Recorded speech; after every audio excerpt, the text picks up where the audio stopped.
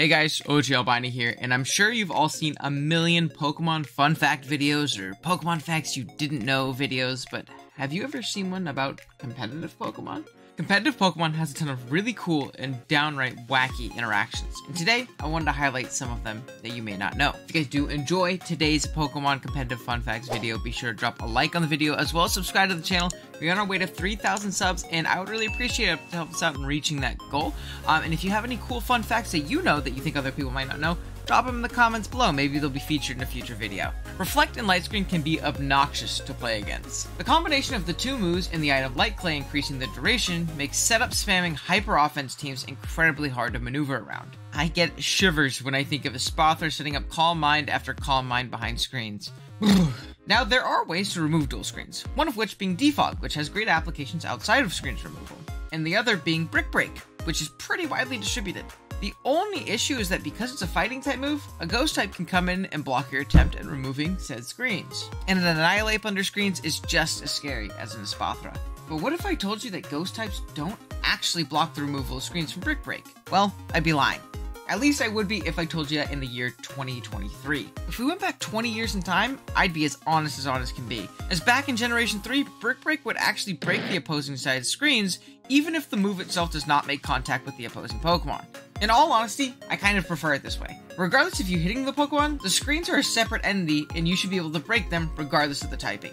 Same with Psychic Fangs and Dark types. Let me know if you guys agree or not in the comments. Shadow Tag is one of the most broken abilities in Pokemon, trapping your opponent in with you unless they are a Ghost type or holding the item Shed Shell. I mean, the ability is so broken that it got Wobbuffet banned. However, there's one more circumstance where Shadow Tag fails to trap the opposing Pokemon, and it's one I didn't know until this week when building for a Draft League match. Shadow Tag users cannot trap other Pokemon with the Shadow Tag ability. Whether that be Gothitelle mirror matchups, Wobbuffet mirror matchups, Goth versus Wob matchups, or even if a Pokemon like Gardevoir comes in to copy your ability and try and counter trap you. Both Pokemon have the ability to switch out if they so please.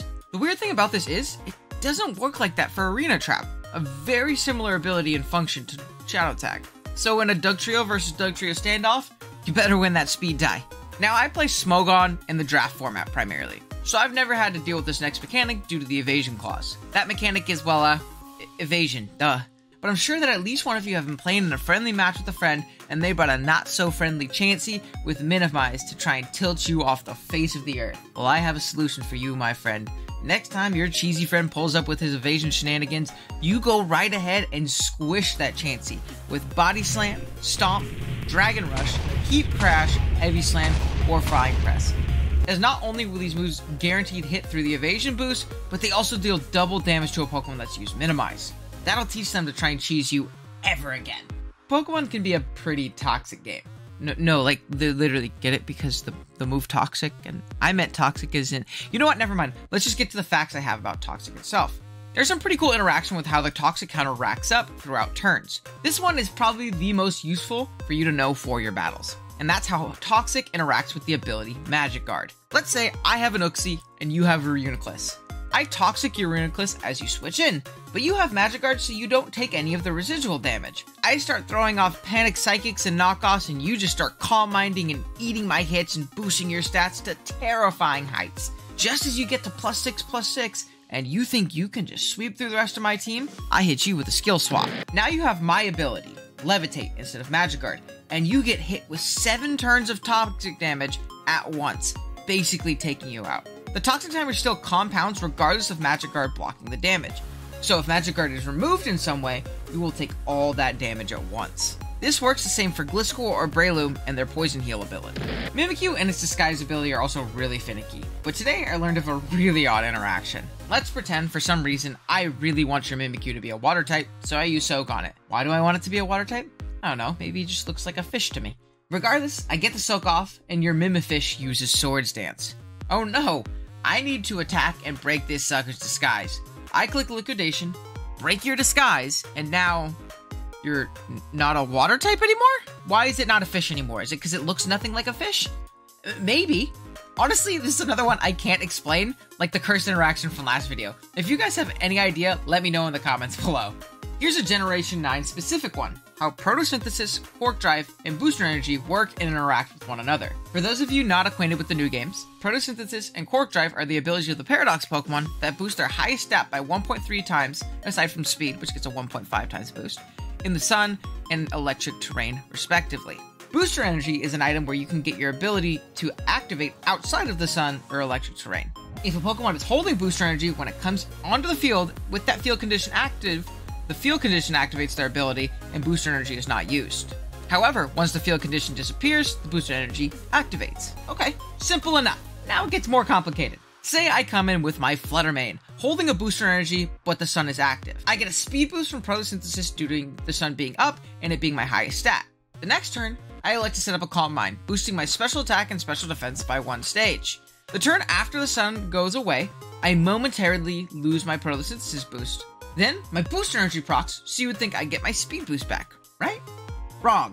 I actually get a special attack boost now, as due to the Calm Mind, my special attack is now my highest stat. Niche interaction, but actually potentially very useful. Rather than finish it off with 1 or 2 more separate facts, I'm going to end today's video with a segment I like to call Gen 1 Pokemon is Broken. I'm just going to list off some weird interactions and glitches that you may or may not know. You can use these to your advantage when you play your friends in your new Pokemon Stadium port that was just released. Number 1. Every move in the game has a random 1 in 256 chance of missing.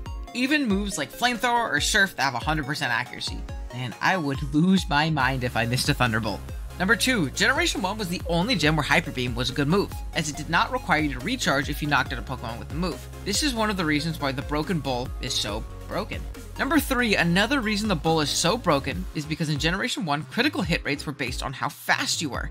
A big fella like Snorlax is basically never critting, while Tauros has a crazy 21.48% chance to crit every single time it attacks. And that's not even the highest one either. The highest crit rate in Gen 1 belongs to the Bolo Speed Electrode with a 27.34% chance to crit.